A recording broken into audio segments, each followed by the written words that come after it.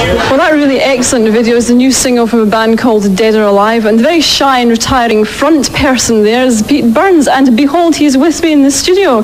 Pete, thanks for joining us. I know something's really bugging you at the moment, and that is the fact that the tabloids have all been comparing you unfavourably to people like Boy George and Marilyn. How is that really annoying you?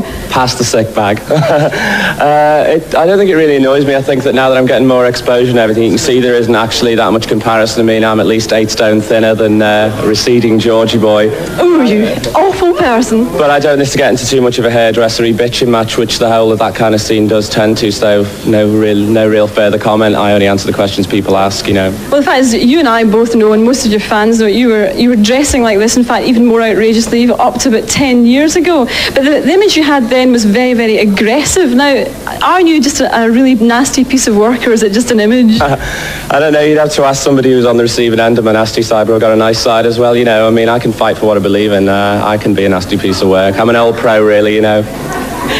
Pete is an old pro, and let that be the quote of the week. Well, what are the band trying to do? I mean, you obviously don't like to be lumped in with that sort of pop glam image. Do you see yourself near the punk end of the market? Well, I feel more of an affinity with the punk movement than I do with the current pop movements. Well, last year's pop movement in the main, which was quite sickening, really.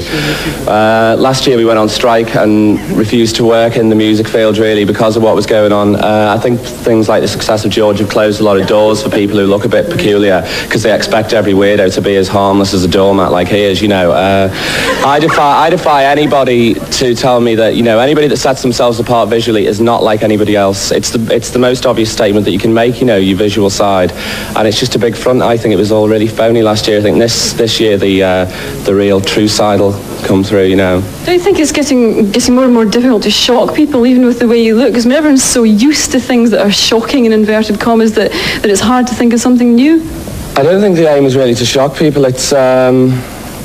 It's accompanying your visual statement with a suitable persona, really. It's not just an outright attempt to shock. I mean, you could shock somebody by dropping your pants, you know. I mean, somebody's bum still shocks people.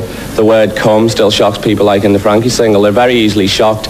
I think just presenting a kind of sexy image does still shock people. If you're sexless and you cover yourself in a tent and a funny hat, you know, people don't mind. You're harmless, you're a pantomime. But if you represent, I mean, there's something a bit peculiar in every one of us, you know, and I think that when you reflect everybody's secret fantasy, they get a bit worried and try and hide you in the cupboard, really. What do you think, very briefly, is peculiar about you?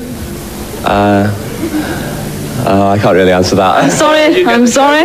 No, you've lost the competition. Well, here's a clip of somebody who's very famous now, George. A couple of years ago, when he was near